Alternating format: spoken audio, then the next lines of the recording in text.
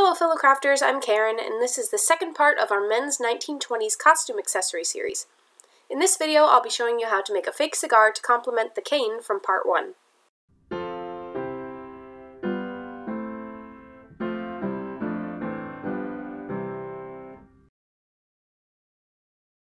The materials that you'll need to make the cigar are up on the screen, and these revolve around trees, ink, and glue.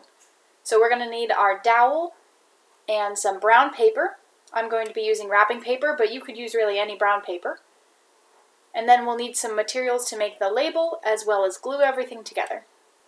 Given that I don't smoke cigars, I had to do a decent amount of research to figure out what the standards are for cigars, and it turns out that there are a bunch of different styles, and within those styles there are dimensions that apply to it. And there's some variation, but there are still some general standards. So the cigar that I decided to make is going to be what is called a Toro, and this one is 6 inches in length, and it's made from a 3/4 inch dowel, so cigar's diameter is measured in 64ths of an inch. So if you were to see the dimensions for this, it would technically be 6 by, with an X, 48, since 3/4 of an inch is 48/64. Technically, this is a little bit off from the size of a true Toro, but it was the closest that I could get to where I liked the length.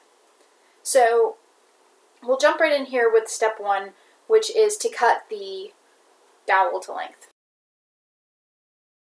So I did the woodworking in advance of recording this, and I started with a 3/4 inch diameter dowel, and I cut it to the 6 inch length that I had chosen for my cigar type. And I did do some sanding to smooth off the edges. The more square end is just very slightly sanded around the corner to make it smooth, and the end that you would stick in your mouth is more rounded. Technically, the Toro style I think is supposed to be even more rounded than this is, but I was sanding by hand and it was really time consuming, so it is going to be exactly this much sanded. So with the woodworking done, we'll move on to the next stage, which is putting the paper on. Real cigars are typically wrapped in leaves, but for my imitation we're going to be using brown wrapping paper because it's going to have a similar end effect. To start, we're going to need to cover the ends of this, and then after that we can cover the main body of the cigar.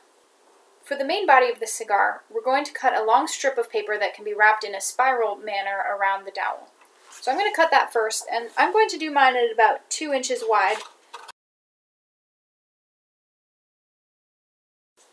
My plan for finishing off the ends of the dowels is to cut out a circle and then cut little tabs in it so that the tabs can fold down around the edges and be glued in place. That way I cover the corners and the end gets covered neatly without the risk of it falling off as easily. So since this is a 3/4 inch diameter, I probably want to go about another 3/8 of an inch to make my tabs. So that leaves us with an 1.5 inch diameter circle. So I'm going to cut out 2 of those, cut little notches so that I can fold tabs in, and then attach them to the ends with Mod Podge. After those are in place, I can use more of the Mod Podge to spiral on my remaining paper.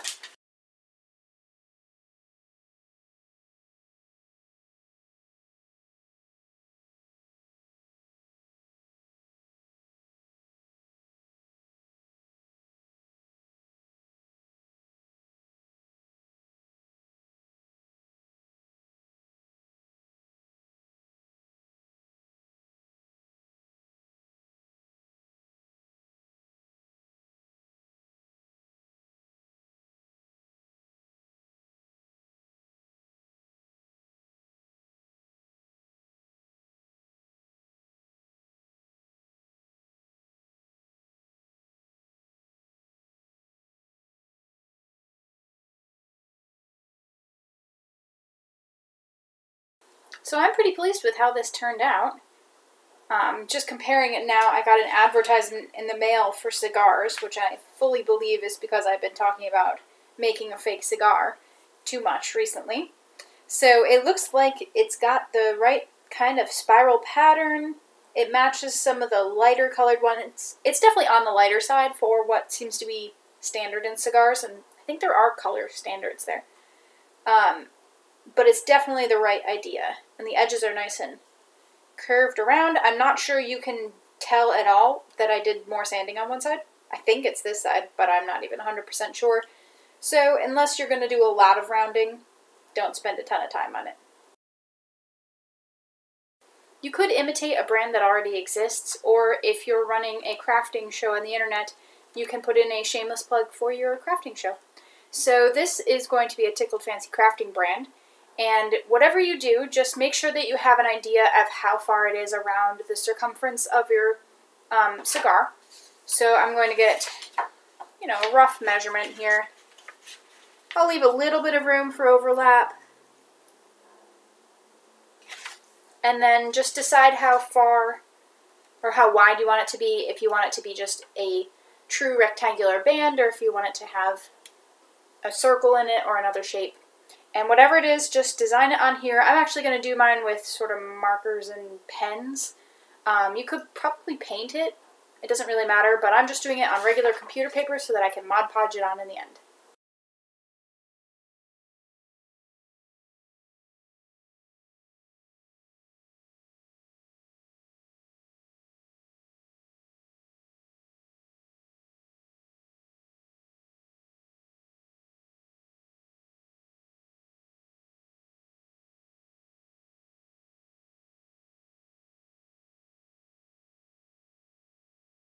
With my logo designed, it's now time to Mod Podge it on just like we put on the paper before.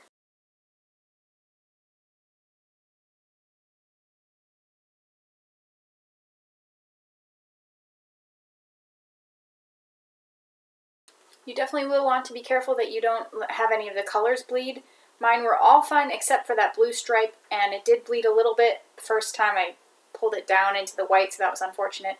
So I just went around it and then went sort of across it so that any blue that faded would fade into additional blue. So that seemed to work, and then I just added an extra coat on the front for good measure. With the cigar completed, we can now move on to making the pocket watch. Thanks for supporting Tickled Fancy Crafting by watching this video. This content is available on YouTube and Rumble, so click the like or Rumble button to let me know that you enjoyed the content, and subscribe to see new Tickled Fancy Crafting videos in your feed. If you'd like to be informed directly about the content, ring the notification bell on YouTube or adjust your notification settings on Rumble. Comment with crafts that you would like to see in the future, and remember, you can make this.